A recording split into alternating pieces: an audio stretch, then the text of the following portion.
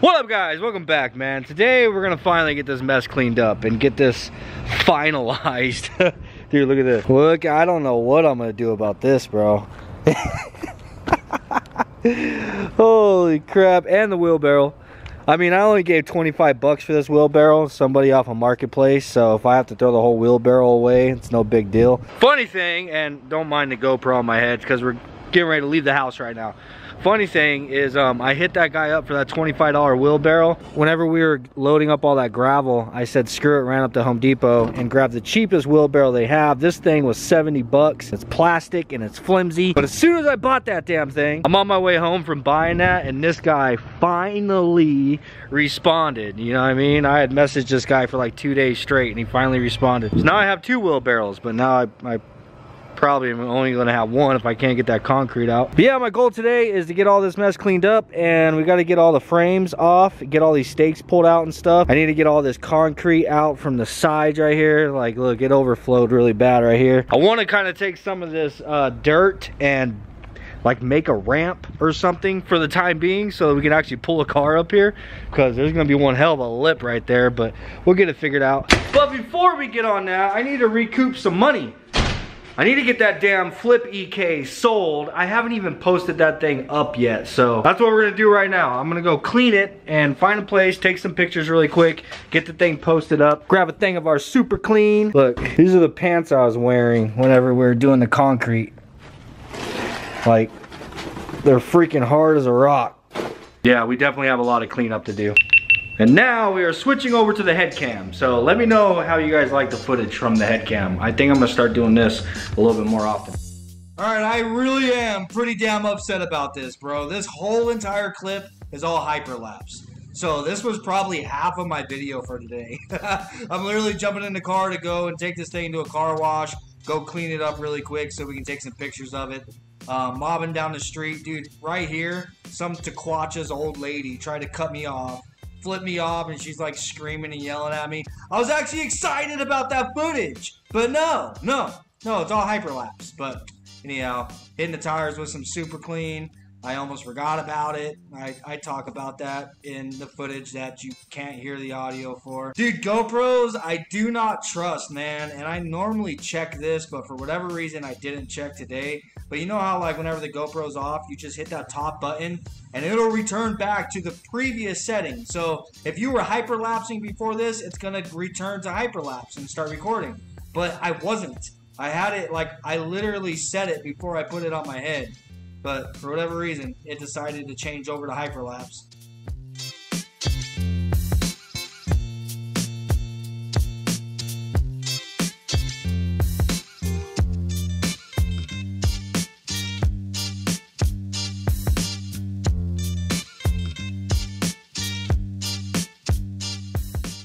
After I was finished washing the car, I realized all the drying bays were all completely full, so it wasn't a big deal to me. I drove down to Circle K to go dry the car, but I realized that everybody was staring at me like I was some kind of weirdo, because it looked like I was out there washing my car at the gas station.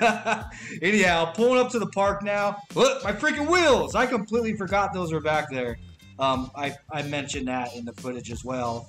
But anyhow, pulled up to the park. This is where I'm just snapping some pictures so that I have some pictures to put this thing up for sale. And I think I talked about it right here. I'm going to put it up for 35. Well, I'm going to put it up for 4,000 or best off. I'm expecting to get around 3,500 is what I would like to get. Anyhow, yeah, just getting some pictures all the way around. I should have this thing up for sale today, hopefully, kind of recoup some money so we can get that damn canopy built out back, because we need that done ASAP.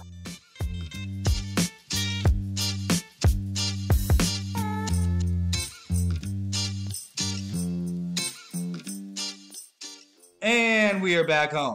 I hope the rest of my footage isn't like this, because I actually do this head cam doing the workout back as well. Damn it.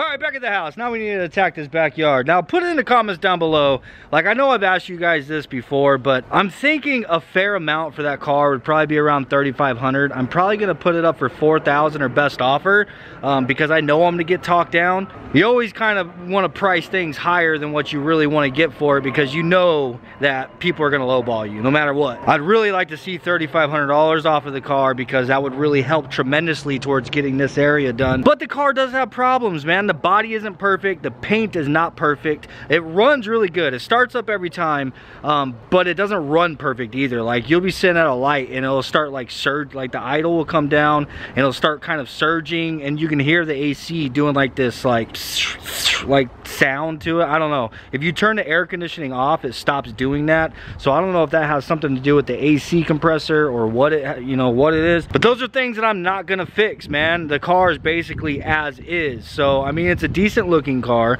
you guys know what it came from, but we did a really good job replacing that core support, man. Dustin freaking killed it on that, and I genuinely, like, looking at it, it's hard to tell that that thing was ever in a car accident. I mean, the thing's all one color, you know what I'm saying, and it's all stock, and it's a single cam with air conditioning, it's got LS meshes on it, full interior, and it does need some work, you know what I'm saying. So it's perfectly daily drivable, so I think it's worth $3,500. All right, so first thing I'm gonna do is try to work on getting all this wood off, all these forms. So that's my starting point. I'm gonna get all that stuff peeled, and I need to find somewhere to put this thing, and yeah, hammer time. Da-na-na-na-na-na-na.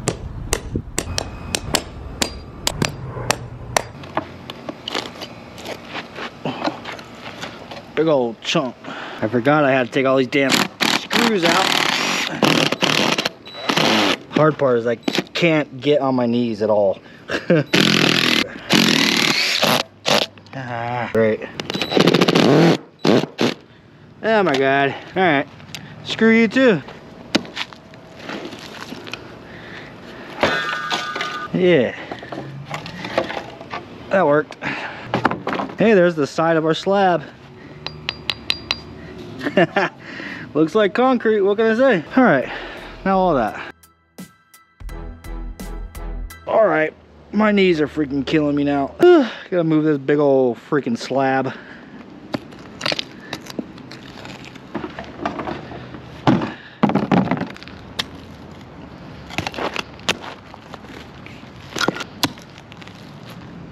Oh my god. Alright, hammer ain't doing it no more.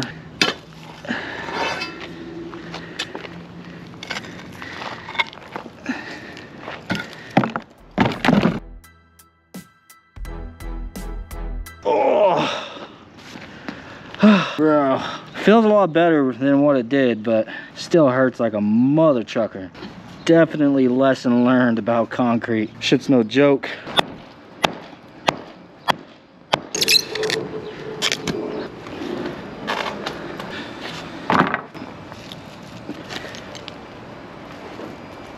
Oh yeah, nice. Very nice, very nice. All right, now I just gotta take all the screws out of this thing because the wood should still be good, you know what I'm saying? Take all the screws out of it, maybe rinse all the dirt off of it and stack it back on the side of the house in case I need it for anything else.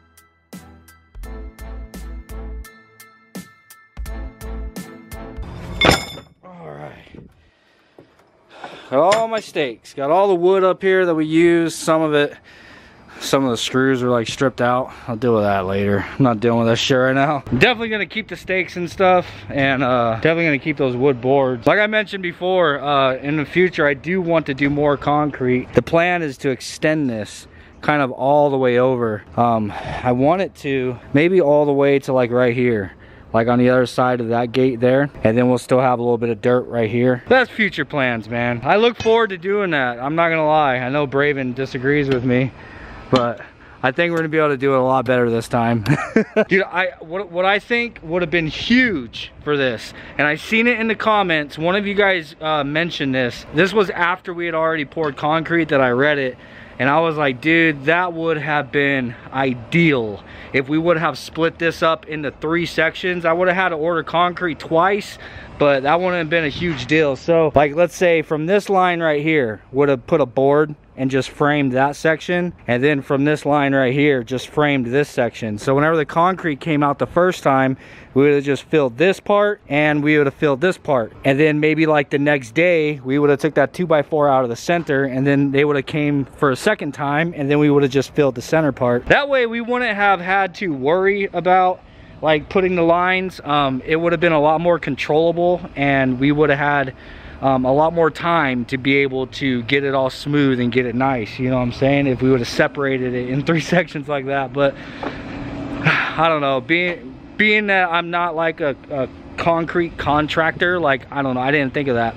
But that was a really good idea, and I wish that's what we would have done. But anyhow, got all the forms all out, got all the stakes put up, picked up all the nails. Now we're going to go through and try to get all this concrete out of the dirt and just throw it into the wheelbarrow. I don't know what we're gonna do about that yet. Dude, that thing is, that's gonna be a freaking chore to get rid of.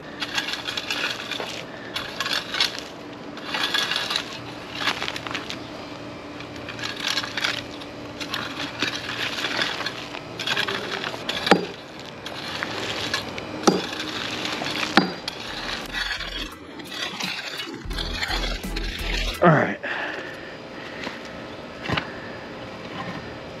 Nice. Sure we don't have a sledgehammer? I know we did. I would only throw it away if it broke. I know I had one. This ain't breaking. Fuck. Yeah, sure. Wish we had a boulder. I have no jumping strength at all right now, bro. Good lord, I barely have walking strength. Get that heavy ass cinder block. Man, this thing ain't heavy enough. All right, here we go.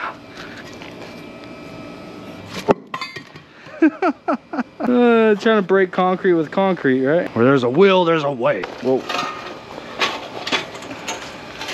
Holy shit.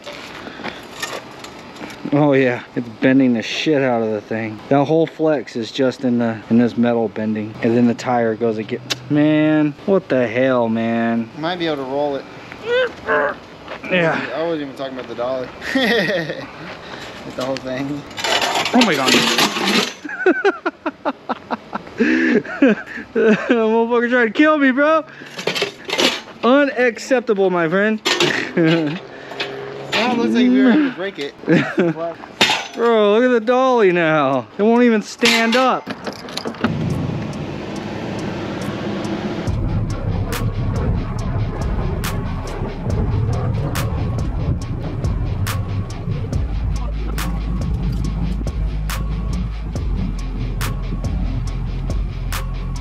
Ready? 1, 2, 3, go. Oh my lord. Oh, yep. Holy shit. Watch out. Good lord. It all breaks in for me. Dude, that took every bit of me. Holy fuck. Can't use our legs. I know. My legs are so weak for some reason. It's weird, dude. It's just the skin, but yet. All right, I think we got all this damn concrete out of the way, man. There's a little bit left right here, but I'm not going to worry about that. We're actually just going to kind of rake it up towards the slab itself, because what we want to do now is kind of take some of this dirt, and I want to kind of build like a ramp up to it for the time being. Like in the future, I want to do like a concrete ramp, but for now I ain't messing around with no damn concrete. I just want to put a dirt ramp up to it. So yeah, we want to smoothen some of this out, and we're going to use all this concrete bits and just put it up against there, and then cover it with dirt and just kind of like compact it the best we can. Yeah, overall the slab didn't come out bad, bro. Like if you go all the way around, like it looks pretty freaking good. It's hella thick. This is about, I want to say around 5 inches thick, and it has a that gravel base underneath it like we showed you guys. I saw a lot of people commenting about rebar, in which yes rebar would have made it stronger, but really I think this is gonna do. This was 3,500 psi concrete, and I also had them add that fiber mesh stuff into it, so it's supposed to be really strong by itself. Like you don't even need like rebar, though rebar or like a wire mesh or something would have made it a lot stronger. To be honest with you, it wasn't in the budget, bro. Like I still need to once we get that car sold, I still need to go and buy all the material and stuff to build this canopy up here, you know what I'm saying? But yeah, that's what we're doing next, is we're gonna kind of build a ramp right there so that we're able to pull cars up. But while I'm talking about the canopy, I actually wanted to see if any of you guys would possibly know what this material right here is called. See, it's kind of like a C-channel, I want to say. Let me stand up on Braven's truck because the sun's not allowing the camera to focus on it. Yeah, you see, it's kind of like a C-channel, you know what I mean? But it's real thin. I think this is probably like 1/8 of an inch thick. But I want to build that canopy out back out of the same kind of material, because this stuff isn't like crazy heavy duty, but it is strong. And I'm sure this is probably a lot cheaper than buying like I-beam or something. So if anybody knows what this material right here is called, throw it in the comments down below, please. I've been trying to figure it out, but I can't find it. I'm hoping that one of you guys know what it's called, because my only other option is to like take some pictures of it and like actually run around to some of the steel factories around here and just show them pictures and see what it is. But I would rather go into one of those kind of places prepared, like knowing what I'm looking for, instead of showing pictures.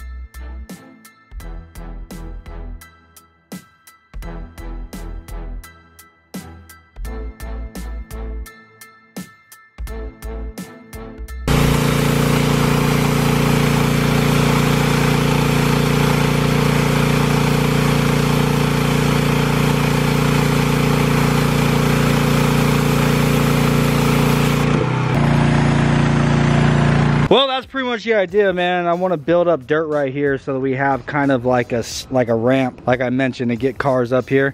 That side over there is starting to kind of look good. This is like way too steep still. I need to pretty much bring dirt probably all the way out to here. You know what I'm saying? So I think I can rob some from over here. This is kind of humped up a little bit, so I could probably skim this area right here and get some of this dirt and put it over there. We're probably gonna finish that up tomorrow. Braven is currently pressure washing and getting all the residue from the concrete off of the pre-existing slab. So we had concrete residue like all the way up here, and his pressure washer is just ripping it right out of there. So that's awesome. So I'm gonna let him finish doing that before I continue with the dirt, because he's gonna pressure wash this all the way down, and then this is probably gonna get pretty wet and muddy, which honestly it's probably gonna help it. So then I can come through and tamp it with it like wet, and it'll kind of compact it more in there, I think. But yeah, later I'm gonna get out here, like I said, skim some of that dirt, put it over here. Then I'll probably move the trailer and pull the Suburban back here and just go you know what I mean, and compact this all down. But anyhow, guys, that's pretty much it for today. Just a really quick video getting this all kind of finalized, you know what I'm saying? Put in the comments down below if you know what that material is called, that extrusion or C-channel or whatever that stuff is called that's on that canopy out front. Also, if anybody works in the steel business, like steel factory or something, if you're capable of getting that type of material, let me know, man. Anyhow, guys, like I said, I hope you enjoyed today's video. If you did, please do smash the like button, and hopefully I'll see you tomorrow. I'm gonna try to keep up on daily vlogs. Tomorrow, I don't know, I think I'm gonna try to talk Braven into putting his money where his mouth is, and we might have a race between this thing and that thing right there.